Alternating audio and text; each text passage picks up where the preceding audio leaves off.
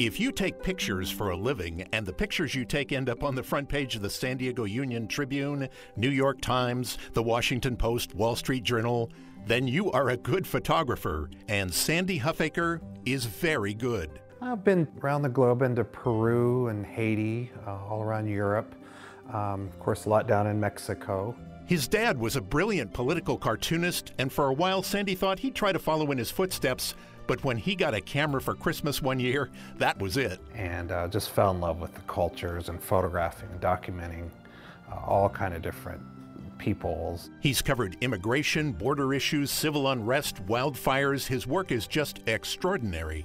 But now I walk around town and, oh, the seal guy, you're the sea lion guy. The sea lion guy. Sure, he spent time in Brazil and the Caribbean, covered conflicts and hotspots around the world, but it is in La Jolla Cove, mostly, where Sandy Huffaker found this remarkable specialty. And I just decided on a whim to find this underwater housing right here and kind of go take pictures. I had a lot of time.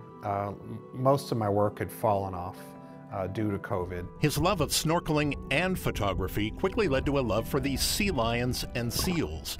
In a protected marine sanctuary like La Jolla Cove, where people can swim with them respectfully. You know, I have actually never touched one, and I will not do that. I'm an observer of these sea lions, and I'm not there to touch or pet or do anything but just observe and photograph them.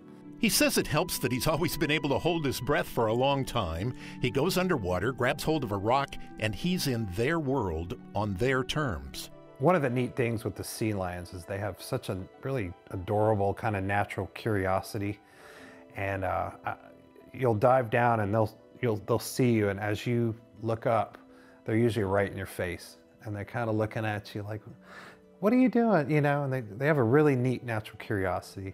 And then I'll start taking pictures and they'll swim around you.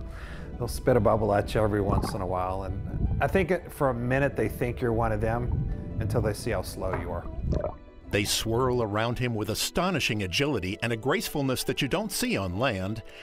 Out here in their territory, he is a grateful guest. For Sandy, this place, these experiences have been in their own way healing. It was a very tense time for a photojournalist being in the media.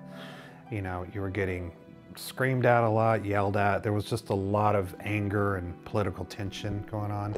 He found his visits out here to be calming and, like any good photographer, in time, developed a rapport with his subjects. Only here, there's no setup shots. You can't pose a sea lion. So slowly I've learned how to kind of give them the space they need, and then to where they just kind of ignore you and they play on their own. The beauty is in simply letting them be. And it's a really amazing thing. I mean, most of the time we see them in a zoo, we see them, you know, with glass in between. The fact that you can go out and swim with these wild native sea lions is a beautiful thing. It's really interesting. And for Sandy Huffaker, page one internationally renowned photographer, it's something else too. A career turn born of a COVID downturn. Who could have seen that coming a few years ago? Now there's a calendar, perhaps one day a book. Whatever else around the world he has documented in photographs, he is now also San Diego's sea lion guy, and to him, that's just fine. You know, if that's on my gravestone, that's okay, you know? We all have to be known as something. Hello from the front porch. Thank you for watching the video. If you enjoyed it, be sure to click on the subscribe button. That way you'll know when there are more videos just like that one to see.